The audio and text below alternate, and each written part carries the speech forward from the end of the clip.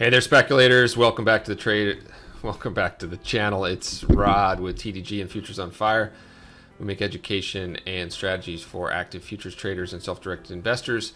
Hey, I promised Friday, it's not too bad, it's Sunday here, so you're probably out enjoying your weekend, that I would record a video where I talk about a trading strategy that I'm using to go through one of the TopStepTrader programs. They call those combines over there.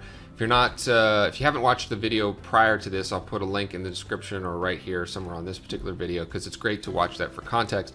Essentially, what I was talking about in the previous video is how you can pass these combines, these evaluations, to get access to capital on your first try by actually not trying until you're ready. So the most important concept here, before I jump into taking a look at this trading strategy, and I'll put the links to all the rules and the setups of the charts that we're using below, because it's probably a little more than we want to go into right here that you're going to want to watch.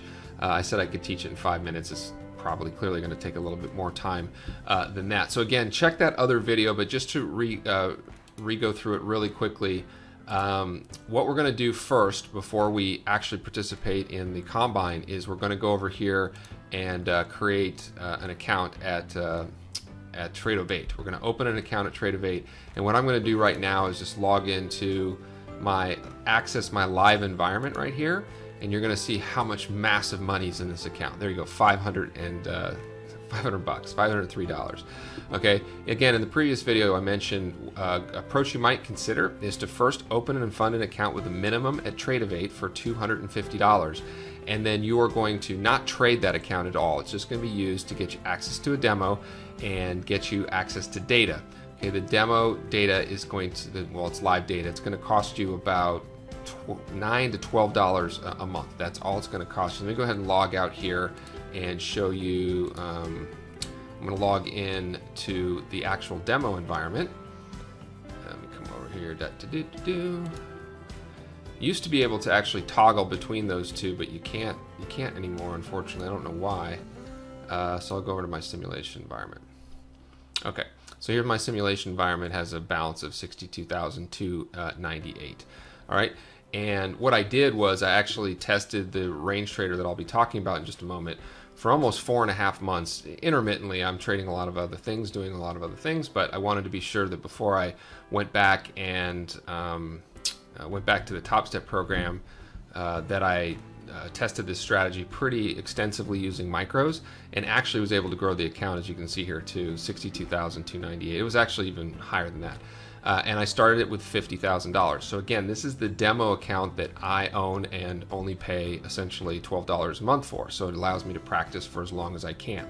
So the key takeaway here is, first we want to set up an environment where we can practice rather than going over to one of these programs and practicing with our own money. Yes, they have trials over at TopStepTrader and some of the other programs, but there's ways in which you can set up a very low-cost environment for you to practice on your own. All right?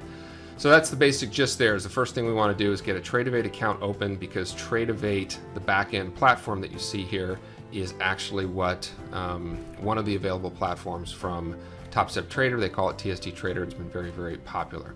All right, I am probably, 4 minutes in here. I haven't even shown you a strategy at all, but I just wanted to provide some context there. And then lastly, before we get going, just to show you that this is maybe worthwhile for you to take a look at.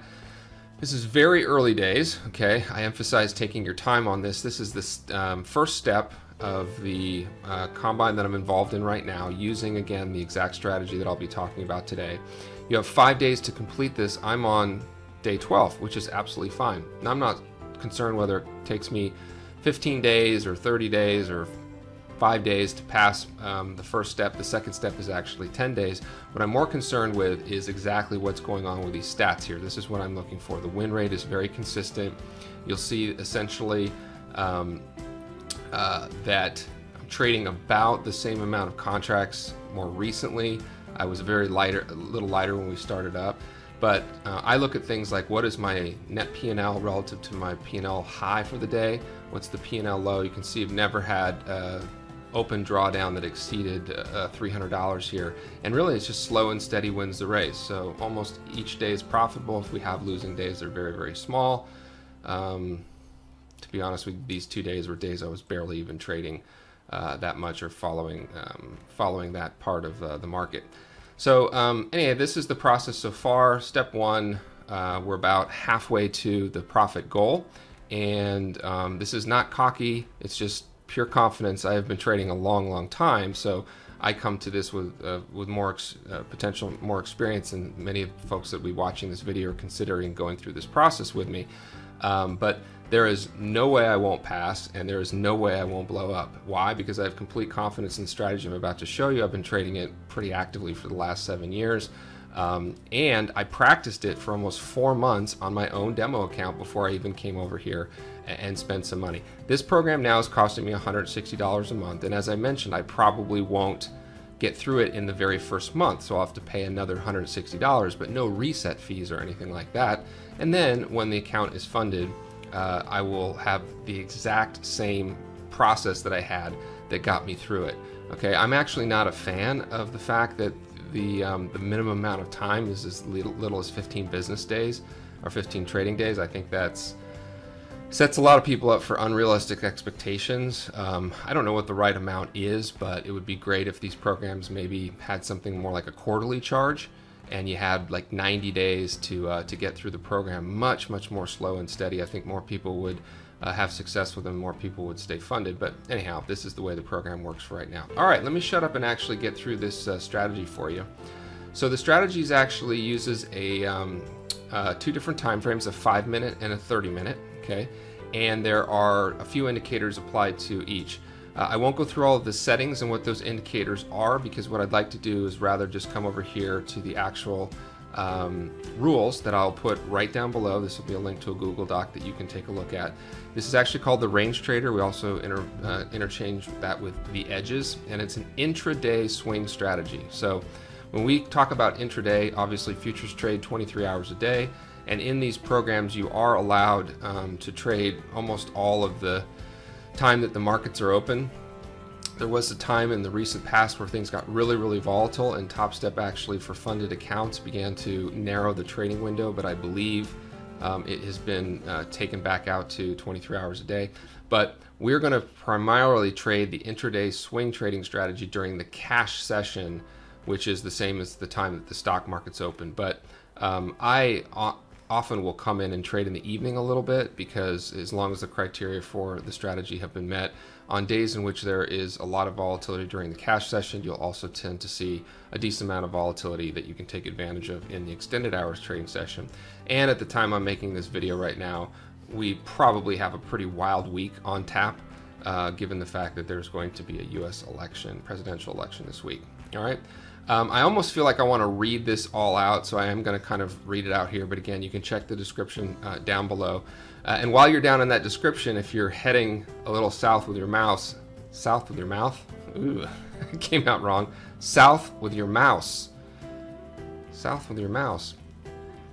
Hit that subscribe, like this video if you're digging this kind of content. It really does help out the channel, and turn on the little bell notification so you're notified when I do broadcast, because anyway, I threaten all the time that I'm going to be broadcasting more often so we can look to grow this channel. I've been seeing some really good content out there from other contributors on YouTube that are really starting to talk more about futures in a way that's aligned with why I think they're the best instrument for active day trading. Things like no pattern day trader requirement, trade 23 hours a day, they're tax advantaged, and probably most important to this video here, there's no registration required to get access to capital if you want to try your hands at being a prop trader. Prop trading for stocks and options, much more limited in terms of the amount of companies that provide those services. There are some great ones, some that I'm affiliated with. But when you are ready, you generally have to pass a securities exam of some kind. And I don't know about you, but I don't like taking tests anymore. So anyway, the range trader is a mean reversion strategy that looks to enter trades at developing value areas using a volume profile indicators that is available in TradingView.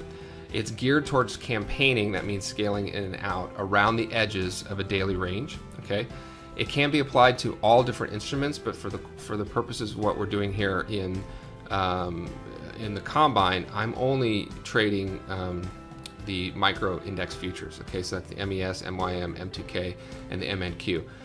And I'm normally only trading the MNQ and the MES. All right. Now there are some rules that allow you to trade a full contract once you achieve a certain amount of profit. I did that a little bit to juice up my account in a good way. That $50,000, I got it up to almost $65,000, $70,000 in that demo account while I was practicing, just to sort of see what the sweet spot was for when you could add a full contract. But you should look to initially get through your first step. I would suggest using only micros. It just lends itself a little bit better to this particular strategy, which again will campaign around certain areas. Here's the rules of engagement. The distance between the developing value area high and low need to be 50% of the 7-day ATR of the instrument traded. Whoa, that's a total mouthful, right? Let me just break that down really quickly. The value area high and low are plotted by the indicator that is right over here on this particular chart. Okay, I have it now plotted with this red line and this green line right here. Okay, this is going to be a very oversimplification of this. And the best way to see a lot of examples of this would be to come in and check it out with me trading. We have options for 10 days for $10. You can be in our trade room. We even have something that's basically $49 for the entire full month of TDG Total Access. If you want to check that out, that's also in the description below. But the intent is not to try to sell you something here. It's just to give you the pretty much common sense, which is the best way to learn anything. It was just to see a lot of examples of it. So I won't be able to give you a lot of examples of it here, but right now, this is in the past. It's a Sunday evening, and the market will open up in about a couple hours here, and these value area highs and lows will compress. Okay, so the first part is we need to have at least 50% of the 7-day ATR. That's the average to range. So let me give you an example. If the Dow Jones 7-day ATR is 500 points, then you need to see the value area highs and lows be at least 250 points from each other. Okay, that means this red line and this green line need to be 250 points from each other. Okay, until that occurs, you can't trade the range trader. So you need to have an actual range that you're working with. After that range has been established, it doesn't get much easier than sell red and buy green. That's basically the way this strategy works. You want to trade the edges. Okay, you can see right here is a perfect example of where this level did not hold. Now it happens to be a time of day in which the market was basically closing. It was the very last trades on a Friday afternoon, and it just rocketed right up. Okay, more often than not, we will stay within these ranges, and we're going to trade these two edges. So that in of itself is the entire strategy. If you come back here, what you're basically seeing is this line is when it jumps down, that just means the market has closed, and those value area highs and lows are going to be reestablished once the market reopens again. But it's a mean reversion strategy, which simply means we're looking to sell highs and buy lows, and we're looking to trade the edges. Let me go back to a couple more notes here, which is that the targets for entries are the 21 period EMA or the point of control, and the initial stop loss is about 30 bips or 1/3 of 1% of your account size per trade. And I have a whole prop risk management that you can look at here. I call it prop risk management for what we're doing here, which is going through these prop programs. And you can reference that once you get access to this doc in the description below. After you hit the subscribe, smash the like button, turn on the bell notifications, leave a comment too. That'd be awesome. So here's the range trader chart layouts. Okay, so we're going to go through how you lay out your chart. Without getting into too much detail here, this is a 30-minute and here's a 5-minute over here. Many people would rather probably have their trading time frame, which is the lower time frame here on the left, and then the higher time frame here. You can change the colors, you can change anything you'd like here. That's just a matter of preference. I have the 5-minute over here because often I'll overlay a different application on the left-hand side there.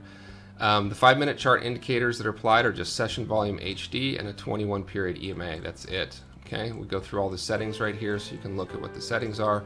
On the 30-minute, we're applying a session volume HD, and we're applying a 233 EMA RRT line. Okay, if you look back on the channel here, most people are not going to just randomly go through all these videos, but we talk about all the time our trend filter is a 233 period EMA or exponential moving average. If you get nothing else from this or don't even want to follow along with this strategy, you might drop a 233 EMA on whatever trading time frame you like. I tend to look at it on higher time frames, things like 15, 30, 60 minutes, to just identify trend. So there's no filters of any kind applied to this. I made a mention here that that there are I think I wrote in here, I think so. Yes, entry filters and other considerations may be applied once a trader gets familiar with the criteria for the initial entries. So it's just like everything else in life, right? You got to get the foundation right first, just get the mechanics down, and then there are other considerations that we can overlay. I just didn't want to overly complicate it. It's really as simple an approach as buying green and selling red. Simply means shorting red and buying green. But again, there are some considerations. We can apply a filter, and some people might choose to not want to be doing certain things when price is dramatically away from a trend filter. In other words, really trending hard in one direction in some instances is not the best time to be looking for ranges. Then the final component that is in that sheet that I won't go through right now is beginning to understand the way these profiles look visually. And the absolute best look is one called the Indian arrow, which is actually, you can kind of think of it as, I call it the Indian arrow. It really just looks like a triangle sitting at a 90-degree angle, but it's jagged very often, so you can think of it as a chiseled piece of rock, an Indian arrow. And the Indian arrow is the best profile pattern that you can have if you're looking to do this range trader.